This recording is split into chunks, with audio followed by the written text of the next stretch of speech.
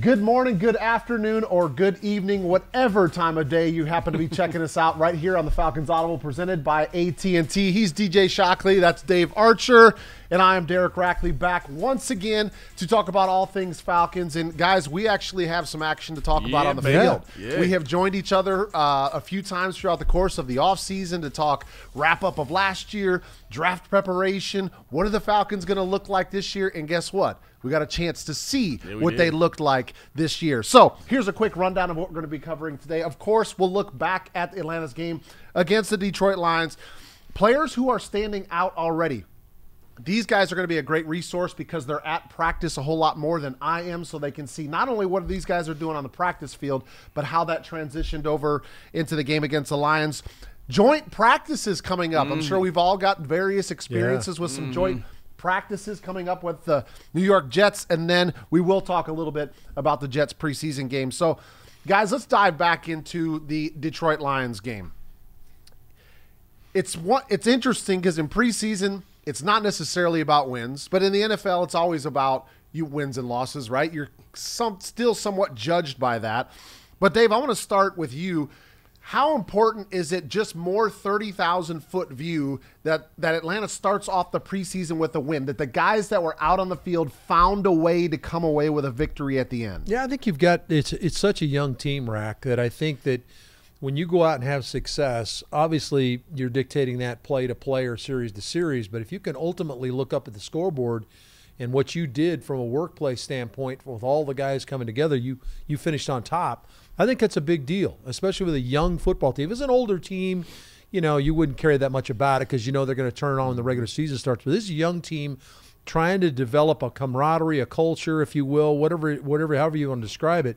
And so I think the winning part of it at the end, the dramatic fashion in which they won, getting a defensive stop at the end as well, that all stuff, to me, that's equity that begins to stack up a little bit. And I think for a young team, that's important. Yeah, DJ, the coaching staff is looking at a lot of things, right? They want to see reps. They want to see players in action. They want to see what we call live bullets, right? Quarterbacks can be tackled.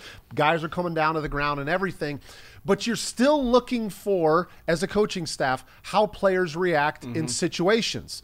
Football, as we know, is one of the biggest sports that's all about situations. How do you excel? That's why in practices, they get generally segmented out. We're working on open field. We're working on third and long. We're working on short yardage and goal line. But they also want to see, can players go in? Can we count on them to close out games? Do you feel like the coaching staff found anything out about that from the Detroit game? I think so.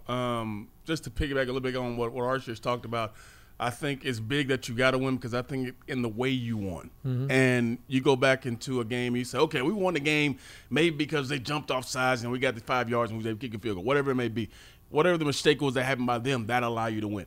But this was a game that I thought the Falcons took it to them to go win the ball game. There are a lot of things they had to overcome throughout the game. They had adversity through the game, and they found a way to win. So I think that's just as big as winning the game is how you win the ball game. And I thought they did that. And the other thing is, when you come into this game, I think the response of the team was huge. Like Arch talked about, when you go in and you have to win at the end of the ball game and you have to overcome some stuff. Think about the first series of the game.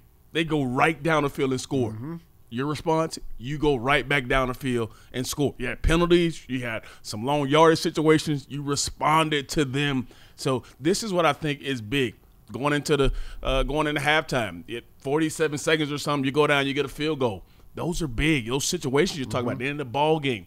You had a lot of situations in this ball game where guys maybe messed up here or there, and they responded the right way. Even in the drive where Ritter throws a touchdown, maybe it's early in the ball game, you had Ollison drop a ball. You had Hesse drop a ball. Those were two guys in that same drive who came up and responded. So I think the response is what the coaches wanted to be able to see in this ball game with live action, with coaches not being on the field yelling at them. These guys responded in those moments, which were big. I think if you're an old, veteran, savvy quarterback, like a Matt Ryan, like an Aaron Rodgers, you maybe, Arch, get to the point to where if a guy drops one or two balls, you may not go back in his direction. But when you're a young quarterback, you're kind of tasked to just read the defense and take what's given to you. You mentioned the drop from Hesse, and then he comes back and he ends up throwing him a touchdown pass. Those are the things where it's like Desmond Ritter's just kind of looking at it and seeing Who is open? Where do I need to throw this football? I'm going to ask you this question, Arch, and I'm going to give you a choice here. I'm going to ask you either who stood out or what stood out. Maybe it wasn't a player. Maybe it was a series. Maybe it was a situation. Maybe it was something bigger picture that stood out to you that you came away impressed with. Well, I think that the thing that's going to be obvious that jumps off the tape at you is the athleticism of the two quarterbacks. I mean, their ability to extend plays sideline to sideline is a problem. Yeah. Okay, that's a problem for people coming up. And both of them can do it. Both of them are intelligent runners. They know when to take off, when not to take off, when to throw the ball on the move, and both have the ability to. So that immediately jumps off the page at you. And obviously it's different because Matt was more of in the pocket guy. Ball comes out on time. But it provides you, at least for me, it provides me some excitement, is that everything we know, everything's not going to get blocked perfectly. And most of the time it's not going to get blocked perfectly. If you've got a guy, an 11th athlete on the field that has a chance to do something like those two guys, that immediately jumped off. And then I think we've been concentrating on the offensive line, their ability to create some creases and to play on the other team's side of the line of scrimmage. That's a big deal when you can press the holes as a runner and you can slide to the daylight. And I thought we saw that from all the backs that ran, and I thought all the backs ran really hard. Yeah, Dave, I'm gonna agree with you because mine's more like, I guess it's a what and a who, but I liked the fact that, and I'll be honest, I'll tell you that I feel like the offensive line still has strides to make in the passing game. But when I watch these two quarterbacks, directly to your point, they give you options for when things break down. So instead of it being DJ 2nd and 13, 2nd and 17, maybe it's 2nd and 9. Yeah. That's a big difference if you have Mariota or Ritter that can just get away from somebody and maybe they just get past the line of scrimmage. I'm not even talking about running for a first down here. But again, you change the play sheet for an offensive play caller when you're sitting at 2nd and 9 versus 2nd and 17.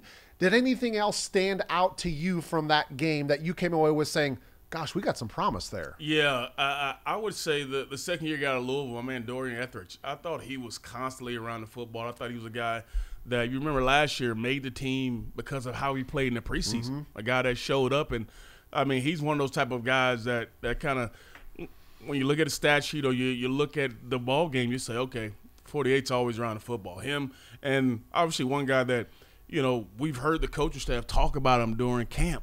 But I think for the first time people got to see him, D. Alford. Yeah. He had the interception in the ball game.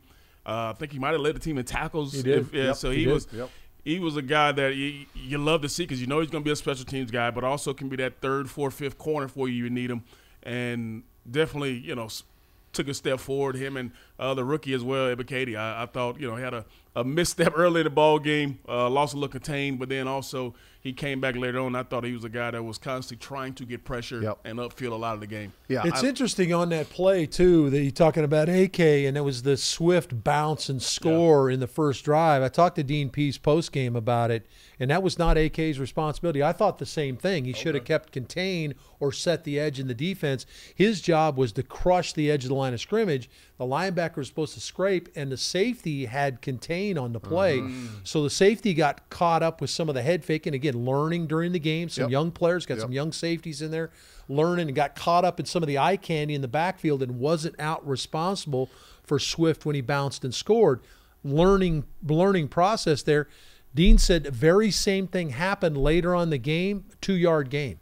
And so that was what he loved about the fact that, okay, we made a mistake, cost us 7, but we learned and immediately applied it later on in the game and snuffed the play out and got off the field. I thought that was pretty important. A lot of times that ends up happening in film session when it's too late, but you have the guy's ability to make the in-game adjustments, and the coaches just want to see, don't make the same mistake twice or 3 times because, as you mentioned, it already cost 7 points.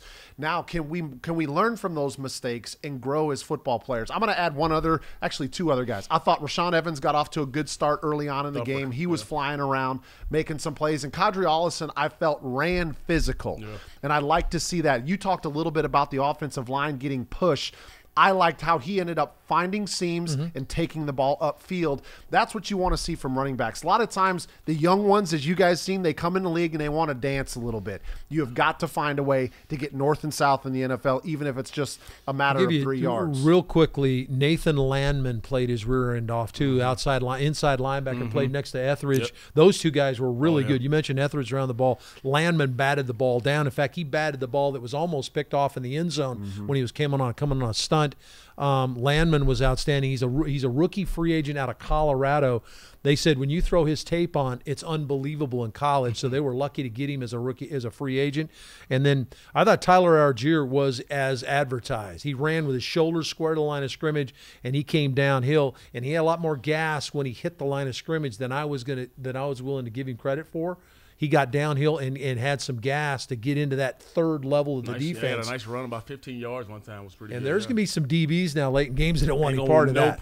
Yes. So that'll be fun to watch as well. Yeah, DJ, I saw you got to do an interview with CP Cordero Patterson on the sidelines, and you were talking to him about where does he see himself fitting into this offense, and I think it might be a little bit of a luxury, again, assuming these running backs continue to develop, because CP was kind of the answer last year. Like when they needed plays, when they needed the ball moved, they would find a way to get the ball into his hands. And maybe some of these guys that we're talking about step up, and he can be used more as an athlete, not as just your traditional running back as he had to get used a lot last year.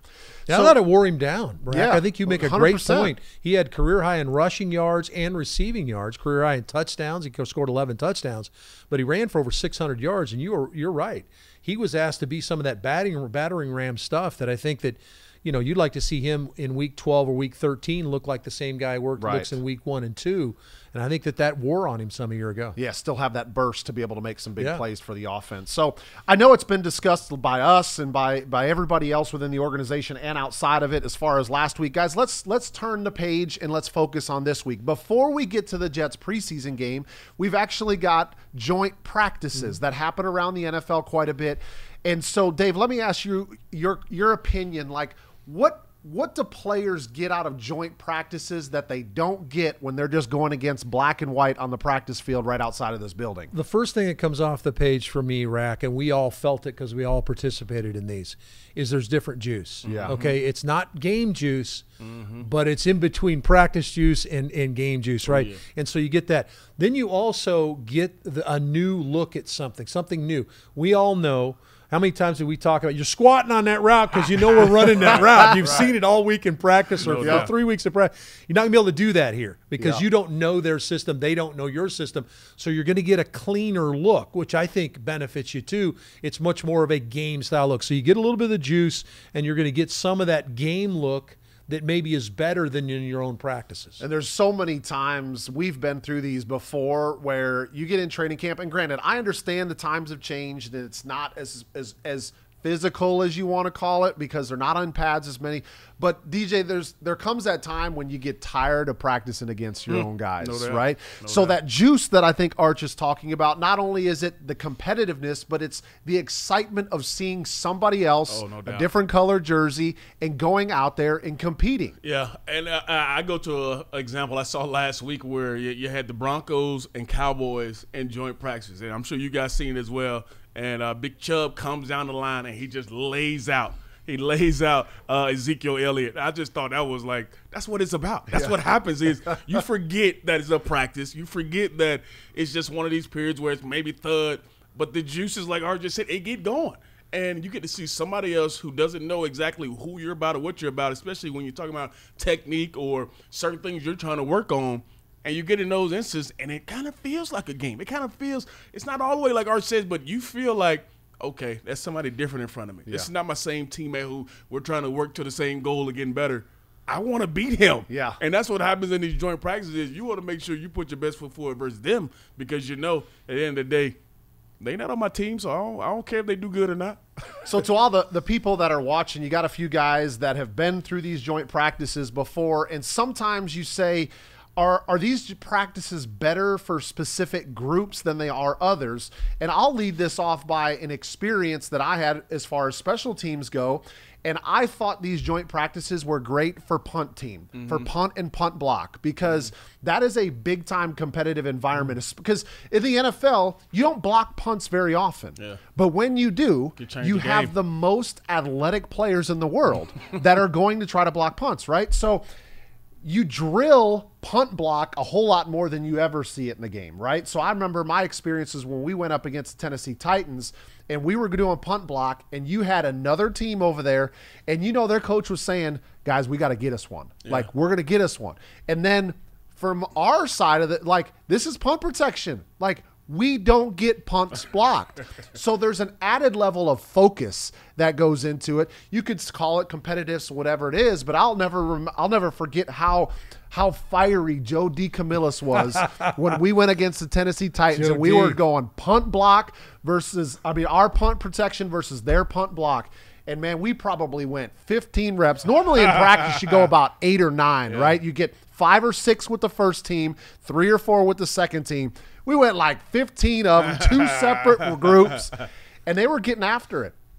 But that probably prepared me more than a preseason game, getting me ready for the regular season just because of how locked in everybody was. Arch, do you see any other things from joint practices where a specific group, offense, defense, lines of scrimmage, one-on-ones outside, that maybe get more out of this than anybody else? Yeah, and just piggybacking, there's nothing more deflating than a punt block. No doubt. You guys know that. It deflates the team. Oh, yeah. There's some screwy number where 80% of the time you get a punt block, you lose the game. Yeah. So it's as important a unit as there is offense, defense, I don't care what it is. Yeah. Your punt protection is as good as it is as important as it is. I would say if I was going to look at it, I think the wide receivers and DBs get enough work. Yeah, there's some nuances you can work on. I would think offensive and defensive line, this would be really important for them because you got different bodies that you don't know their idiosyncrasies. You don't know some of the cheat steps that they take. And bring all that it out, kind of Dan Arch. So, bring it out. So it becomes, even though you're not knocking anybody to the ground, your landmarks have to be pretty solid. Your technique has to be pretty solid. Because, again, there's a little bit more juice. That guy's trying to make his team. You're trying to make your team. And I get it. It's happening here. But there is a little bit more of a brother-in-law scenario in our practices, especially deep into practice when you get 2-3 weeks in. Whereas here, this is fresh and new, and you can't cheat. And so I think that there's something to that. And I think an offensive and defensive lineman, I think they get a lot out of this. I love what Arch said because, in my mind, the trenches matter all the time. Of course, as we're all skill guys, so we don't say that too often. But I'm gonna go to the quarterbacks as well, because you think about Arch talked about the fact of maybe a guy sits on a certain route or he knows exactly what to do. For us as quarterbacks, we're always looking at little tails. We got guys in practice who we've seen for 2 weeks straight. And we know, okay, I see his eyes lean. I see him leaning to one side. I know the safety's about to come down. So I can see that kind of stuff, and you know it. For quarterbacks, getting a different look at an entire defense or a different look at secondary, to where they move. Some guys don't tip stuff as other guys do. You see in practice for the last 2 weeks. It's huge for those guys to not say, okay, I know this guy. I don't have to worry about reading my keys. Yeah. Now you go against these joint practices, and you have to go back to day one fundamentals of if a guy goes in motion, you're just going to be man. Or I know if this guy is leaning one way, he's going to be an outside leverage. Now you can't do that. You got to make sure everything is buttoned up. And it goes for, I think, every position too, but quarterbacks especially in this part of when you go on these joint practices. Well, it becomes a cleaner look for you for a quarterback, and I completely agree with DJ in the fact that you can't really cheat. So our guys get to know our snap count. Right. Yep. They know what we're doing, even with the D-line or they're trying to muddy the water in the back end. They know when to rotate late, and so you don't get a clean look. Now, all of a sudden, you got a team that doesn't know that, just like it would in a game where they don't know your count. They don't know how you shift and move, and so you're getting a cleaner look. And so your ideas of pre-snap look are a little bit more guaranteed as they would be in practice. Yeah, that defensive end isn't getting across the line of scrimmage a lot faster than what he normally does in practice. Go ahead. Go back to your point of talking about where you guys went 15 reps and all this kind of stuff. We forget now, it matters to the players, but it matters to the coaches too. Yeah. You think about Joe D saying, I'm not going to let this guy beat me. Or you think about coaches saying, okay, I had all summer to work on certain things that I want us to be really good at, and now I got a chance to show it off. I don't want to lose. I don't want to, not say that all my hard work this offseason didn't pay off. So I think the coaches have a little of that competitive juice as well, along with the players too, because they want to win too. That's why you say you go 8-9, but in this one, oh no, I got to get one more rep to beat that guy. So it definitely, I think, goes for coaches too. This episode in part brought to you by The Home Depot. Everything you need for your next home improvement project is just a tap away on the Home Depot app. The Home Depot app digital toolbox gives you access to how-to guides, project calculators, and image search, so you'll know exactly what you need to pick up. With the tap of the finger, you can rent and reserve the right tools for the job. Also, browse through millions of items from top brands that you can have delivered right to your door. Whatever your project, find exactly what you need with the Home Depot app. Download the Home Depot app today. Did you guys get a chance to do joint practices when you were playing? Yeah. Dave, do you remember anything specifically from yours? The Dolphins came up here, and I'm talking about in the Dolphins' heydays. Yeah. We're talking Dan Marino. We're talking Mark Duper, Mark Clayton. All those guys, right? And so I'm only in my first couple of years in the league, and so here's Marino, right? Marino's, I can hear him out there, Texas, he's calling change of plays and stuff like that.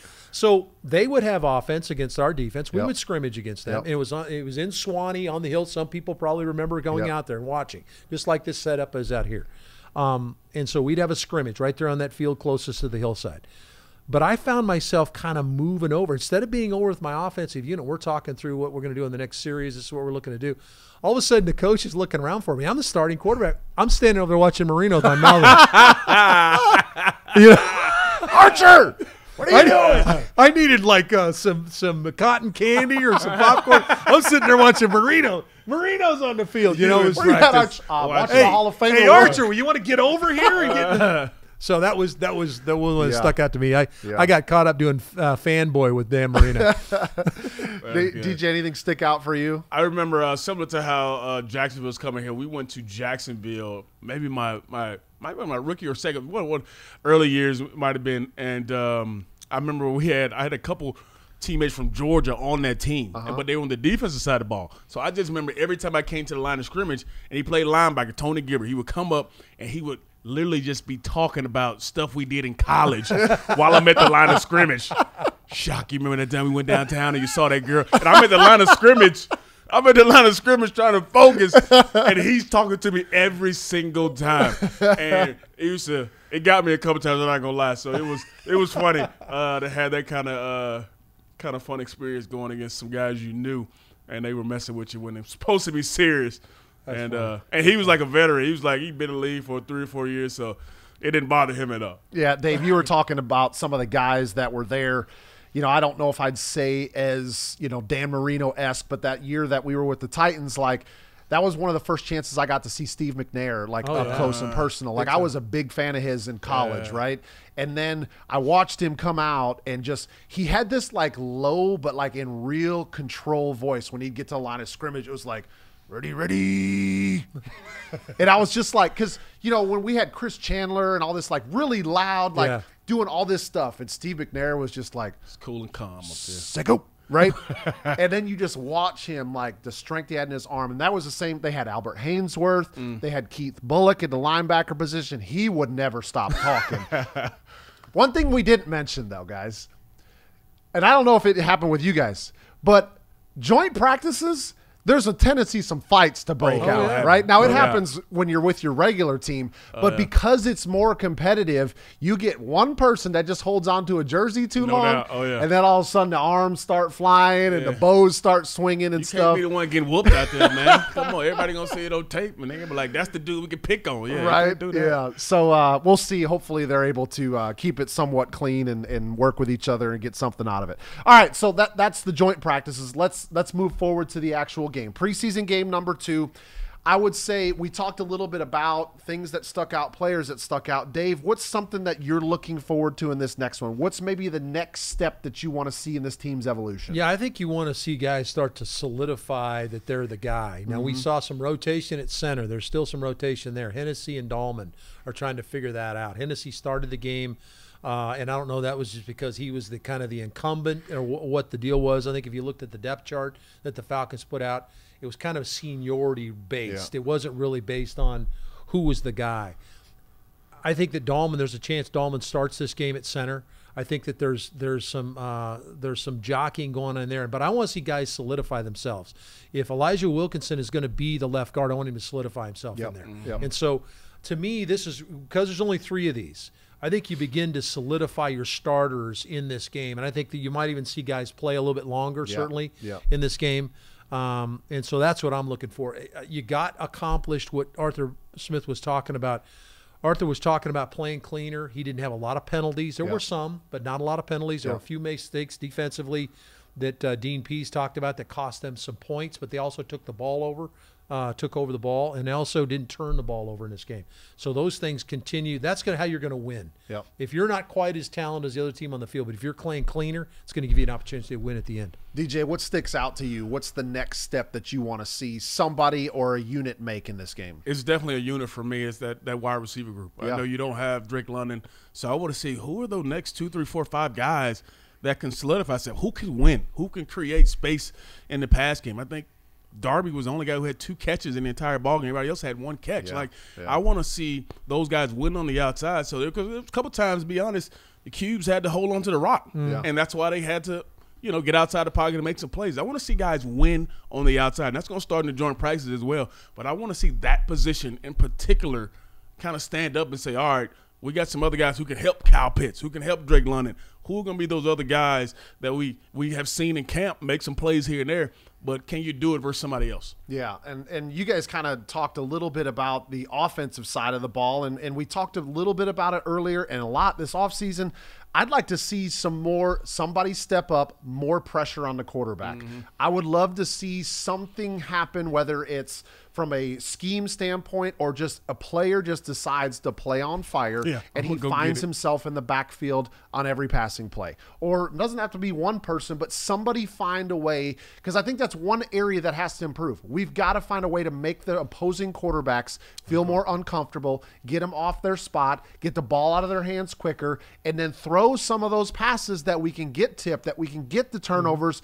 I think it all starts with that pass rush. You got to make that opposing quarterback feel uncomfortable. I'd like to see more development there in this game. Who is going to be the guy, or what is Dean Pease going to find from a package, a play calling standpoint that's going to find a way to get more pressure on the opposing quarterback? Love that. Yeah, no question. I wouldn't be surprised to see some of the guys that played in that second defensive unit, like D. Alford, where D is going to start getting some snaps at nickel, where you're going to see him inside some. You got the 2 guys outside in Hayward and Terrell, so you're trying to solidify who that back 5 is going to be in a nickel situation. I think there's some obviously there's some consternation as to when is Isaiah Oliver going to be available. Not available yet. Straight line run, yes. Side to side, maybe not quite yet. Mike Ford's been pretty good. But D. Alford now is one of these kind of guys. He might need to be on the field. He's a CFL All-Star from a year ago, played for the Winnipeg team that won the Grey Cup. He comes in with a lot of confidence, little light in the rear end. He had to play Nick close to you yesterday in the practice at the open practice right on that sideline. Almost intercepted a corner right, I think it was, over there. That's correct, yeah. And then also climbed the ladder on a deep post route. He was folding back in as a corner. Came in and played. So he's got a little sense for the game. And these are the kind of guys you see surface. And so now solidifying where you're going to play. I think D. Alford's in that mix as well. Some of these backup linebackers, I think, are going to have a chance as well. And obviously, we want to see Troy Anderson on the field. I'm excited to see Troy Anderson. Hopefully, we can get him back on the field this weekend. Yeah, I mean, these are the times when the coaches are they're not only looking at how well are you able to digest the content and what you're seeing, but after that, like, can you go out and make plays? Right. Like, they just want to see who is not afraid to go out and make plays. Because it's real easy if you're watching on the sideline or you end up watching the tape, who is playing, and I don't know if scared is the right word, but maybe robotic, thinking too much, not reacting, not using their natural athleticism to go out and make plays. And you mentioned Alford. Like, I love the fact that he comes out and says, I'm confident. I play with this swagger. And talking about A.J. Terrell, giving him the confidence by saying, you've got the ability to go do what you want. Now just go do it, right? Sometimes you need somebody that's already on the roster that's going to have a spot to tell you you're good enough to play and you can help us. and maybe that will be the little bit that takes him to the next level. So that's going to wrap it up. I know there'll be a lot more conversation here about the Jets practices, the Jets game, and guess what? I'm pretty sure we'll be back next week to break it all down for you. Make sure you like, subscribe, and review us on whatever platform it is you find our podcast material, Spotify, iTunes, AtlantaFalcons.com, or YouTube. And thank you so much for joining us once again right here on the Falcons Audible presented by AT&T. Remember, that's DJ, that's Arch, I'm Rack. We'll see you next time. Take care.